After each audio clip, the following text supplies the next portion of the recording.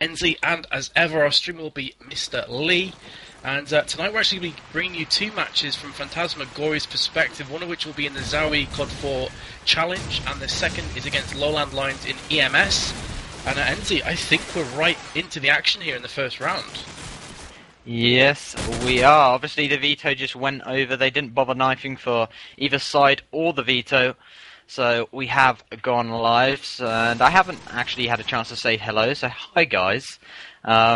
Sorry we didn't realise they were going to go straight in, so we were kind of late going live, and the stream wasn't ready, so kind of late minute stuff, but as I've been talking, it's gone down to a 1v2 here, as Peds is left standing with that, as he does see a player in mid, as he does get tagged up, as he's going to peek onto this A site. It is Katana and Zabza left. Zabza on the top A, and Katana entering bottom A right now with that bomb. And Peds completely out of position right now, as he is about to get in position to scope onto that A site. As the plant has gone down, and I don't think he's realised it yet. But he seems to think that there is one around the sandbags area as he makes his way towards A. Kind of peek around the corner. Does see Zabza on top A, and Zabza's just going to AK him down, given the first round to Fan. Indeed, and I think a lot of people don't know too much about the second coming. I'll be honest and put my hand up and say I don't either, from what you said earlier, and Z don't. So I think a lot of people will be expecting Phantasmagoria to quite relatively comfortably take this match. But let's hope that TSC can provide some resistance here, as 7 has gone down early. Kremka straight back onto Katana though. Very aggressive push round the back. Is actually in the spawn of the attack now, as Vey gets the double onto Diamond and Razor. Great SMG work. That bomb will go down from El King. 4 versus 2, 4 versus 1 now, as Peds Dude is the last remaining player. Epic name, if I do say so myself. And he will be the scope as he lands a cheeky grenade onto Vey. 3 more players to find and kill, but he's been spotted. Very nearly picks up that scope frag, and a peek once again. Tries the no-scope, pulls out the AK-47, but there's Rob-ons with the Eagle. 2-0 the scoreline. And, yeah, I think a lot of people, NZ, are expecting Phantasmagoria to kind of walk this match. Yeah, well, we kind of thought, you know, we're going to cast Phantasmagoria against Lowland Lions, so let's hope there's no delays, and we'll go straight into the Lowland Lions game straight after this. And hopefully TSC can get a few rounds on the board. Personally haven't heard of this team as of yet, but let's get straight back into the action once again, and Zabza gets yet another frag, currently on 5-0 already, as Katana does get himself a double frag there. Kremka just goes down from the AK spray. Zabza is making his way down this B site, as the bomb is also making his way down the B site. 2v4. As Zabza does spot a leg there. There's the AKF Diamond. Diamond does come out on top though, as Zabza will go down, but Diamond straight after that is going to be killed as the plant goes down on B, and it's all down to 7 as he will get taken down as well with a headshot from Vey, and that's going to be 3-0, and I'm not really thinking that TSC are going to really put up a fight here. Yeah, it's difficult for TSC, isn't it? I mean, what do you think they're going to have to do to manage to pull this match out of the jaws of defeat?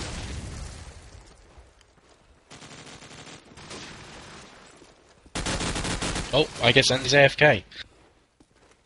Either way, 5v1. Peds Dude is the last remaining player. Top of sandbags. He's got that scope, but he's being tagged heavily. Don't see him picking this one up. Especially as the bomb has just gone down from El King. And Peds Dude has dropped. But 5 players to find and kill from Fan, and there's Vey picking up his second or third frag of the round to bring this to a 4-0. Very comfortable one-way traffic. Are you back, NZ? Yeah, hello? I was alright here. Oh, I asked what you think that TSC could do to manage to pull this game sorry, back. Man. Oh, it's okay. I assumed you went to get a drink or something. I don't know, man. It's already 4-0 and it's been kind of really easy for Fan at the moment. I don't think they can do much. What do you think? Well, the grenades don't seem to really be too good from TSC at the moment. I mean, Fan are constantly getting into A without any problems whatsoever.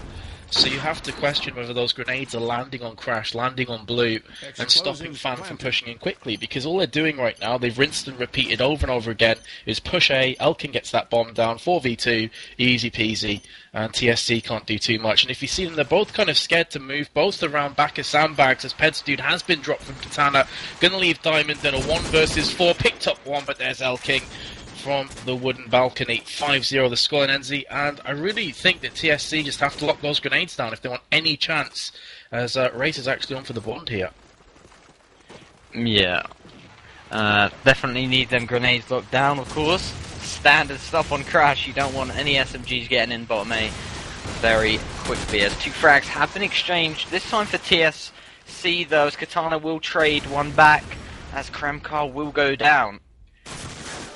They will come around the corner of mid-A. Not sure how he got in there with the SMG. 7 goes down. Elking with that M4. Razor now killed, as Diamond will get his second of the round onto Elking, leaving it on a 2v2. All even once again. Currently following onto Peds as he peeks the mid, and Katana with a cheeky peek round the corner picks up the frag with that SMG, as Diamond is your last remaining player, but not for long, as Vey is just going to peek from top 8, take him down with the SMG, and that's going to be 6-0. Yes, 6 comfortable rounds for Fan. TSC simply have to start landing these grenades, as I said earlier. I'm going to follow on from Kremkart for TSC, see what's happening. Grenades seem to be wasn't really too good, to be fair. It's not going to land on anyone, as Robons is going to push in, and Norwegian just going phenomenal there onto Kremkart and Razor. And suddenly it's a 4 versus 0. And the bond has been dropped from Razor. Agent Razor is in the house. 7-0 overall. And to be completely honest, Enzi, I think this match is already over. As depressing as that sounds. I told you, man. I weren't confident about his name going into this game. Razor sidewalk. And he's got a bond. But you know, Fan are a great side, obviously, if he isn't very experienced and stuff. It happens to everybody. Unless you're some god. But I don't think that's really... applicable, as they will get their SMG onto Diamond, and Peds is your last man standing with 5 Phantasmagoria players, and if he pulls this one off, then yeah, he's not going to put it off. He does land a tag though with the no-scope, but Robon's too good with that deagle, too strong as it is, as it will be 8-0 going into the 9th. I'm going to follow Vey. He's on 16 for 3. After just 8 rounds, so he's been steamrolling along, and I want to see where he's pushing here. He's going to go straight down mid, and that's the first grenade I've seen drop from TSC. They've picked up the second. Perhaps they can actually get themselves on the scoreboard. Elking says no, taking down Kremkart. Katana back onto 7. Zabza with a frag with onto Diamond. And oh dearie me, this was TSC's chance to get that point on the board. But it's not going to happen for them. Having said that, though, Elking with the bomb has timed out in a precarious spot on T-Wall, as Razor picks up his first frag of the match. Welcome to the scoreboard, Mr. Razor. And he's actually got 2 in this round, as it's now basically a 2 versus 1. Zabza against Pedstude and Razor, as Razor has picked up the...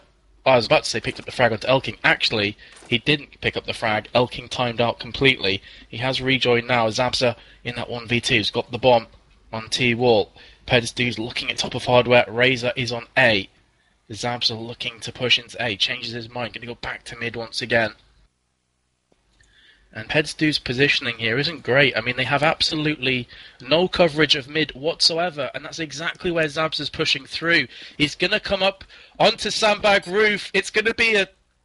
He's not actually. I was about to say it's going to be an exchange of the scopes, but he decides to jump off, smokes the bomb. Pedstude's thrown the up and over grenade onto the bomb site. It does actually miss Zabza, and he could very well get this bomb down. He's got the bomb planted through that smoke. And somehow he's still in this round by the skin of his teeth. Razor's pushing round from red car now, as Zabza has peeked out with that scope. Pedstude's still on top of hardware. Razor's going to get taken down if he's not careful here from Zabza, as they're doing the loop, and Zabza has taken down Razor, looking for the second frag. Pedstude has dropped, now pushing to the bomb. And Zabza's going to see Pedstude and picks up the 2v1 clutch, but to be completely honest, NZ, he had no right to do so, as he got that plant down right under Pedstude's nose. Oh my god, the woes continue for TSC. That was painful to watch. I don't get what Peds was doing there on top sandbags, looking at hardware. You know, they had no coverage whatsoever of mid. or the B site. Obviously, the AK was in A garden, so A was kind of locked down. But I don't know what he was doing, just laying there prone, looking at hardware. And as I've been speaking, a complete steamroll round comes out from Fan, and that's 10-0. And TSC just saying they want one round. Oh, it's not gonna happen. Well, they had an ample chance to get it a couple rounds ago against Zabza, and they kind of threw that one away as Vay has picked up the opening frag onto 7. Diamond gets the double onto Robons and Elking. Kremka comes back onto Vay. Perhaps this is another chance, but Zabza is still standing tall and proud. The Frenchman is on the prowl, and as long as he's alive, you can never count Phantasmagoria out of the round. And plus the fact he's also got Katana in support, but actually TSC, ACS I should say, have picked up that round, taking down the final 2 players of Phantasmagoria. Welcome to the scoreboard, but Enzi, to be completely honest, I mean, do you see any chance of them coming back into this match? No, it's 10-1, you're against Phantasmagoria, I think, a 1 round off. I just heard some feedback there. Was that just me? I did, for a second, but I don't know what that was. I was like, am I hearing myself? I don't know, maybe one of the streamers opened their mics. But, yeah, I think it's a bit too late. You're against Phantasmagoria. Maybe they'll pick up a second round, I don't know. It'll be nice for them. They have got that consolation round they were asking for, apparently. As the shotgun from Katana to finish off Enmu. And it's all down to Razor now. 1v3, Katana, Elking, and Zabza left standing. Katana actually receiving a huge tag. He's not going to drop. As Razor actually has 2 in front of him. One is going to get taken down, but they lined up there, and he looks like he's lagging. Yeah, he does. Otherwise, I think he would have picked up that double. As he's made his way to the top corner. And that really should have been a double frag there, but if he's lagging, he can't do much about it. There's one directly below him. That's Katana with the shotgun. Wow! Bam! And the shotgun comes in from Katana, and that's the round. 11-1. 2 more rounds for the victory for Phantasmagoria. Yeah, I feel sorry for Razor there. He had a chance, but you could see on his screen he was getting some severe lag or FPS drops, one of the two. Either way, it was crippling. Now we will be going into the second half now. Roles reversed. Now we're going to have Phantasmagoria on the defense, TSC on the attack. The second coming. And let's see if this second coming is going to be advantageous for them. As I'm watching Kremka here, had the best spawn with the SMG, opting to wait for those grenades. Going to push forward now. Heavy smoke down. Nice smokes there. But Katana will pick up that first frag onto Pedstoon as Kremka tries his best to do the jump onto FPS, but unfortunately for him, Katana does peek round that corner and suddenly raises in a 1 versus 4. The lag master himself has it all to do here. Definitely outmanned, but will he be outgunned? Only time will tell. Opens up onto Zabza. Nice SMG frag. Another player around to the left. He's going to come round here. Not quite sure what he's going to try and do, and there's Elking from Link. Does pick up the pieces. 12-1 NZ. And this has definitely been a whitewash. But this is what tends to happen in Cups. I mean, the first 2 rounds you get a team of Phantasmagoria's caliber against, a team like TSC. That's no disrespect to them, but there's quite a big skill gap between these two.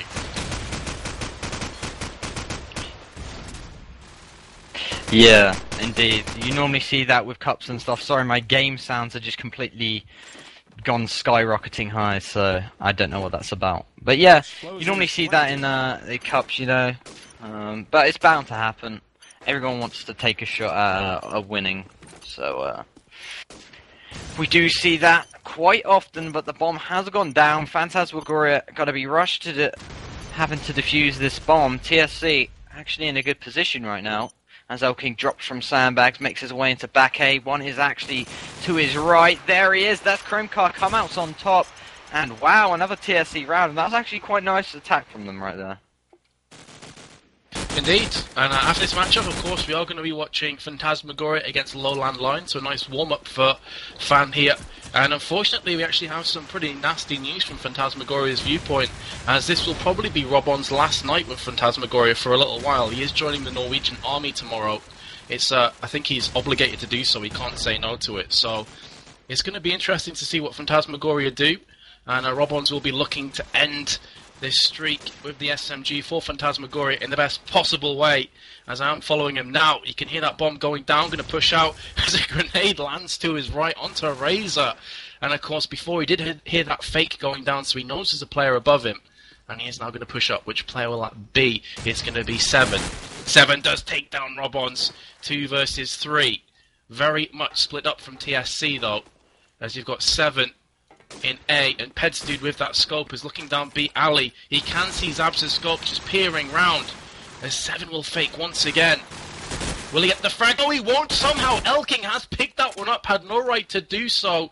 And in the meantime, Pedstude did take down Zabza, so you now got a 1 versus 2 situation. Pedstude nearly lands another onto Kitana in mid. And Elking is prowling around A, peeking around with the Deagle.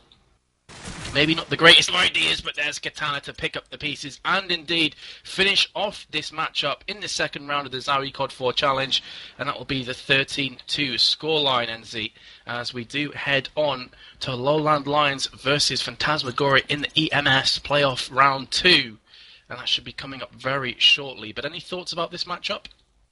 It was pretty one-sided, but, you know, kudos to TSC for at least trying. You know, they didn't just completely give up, you know.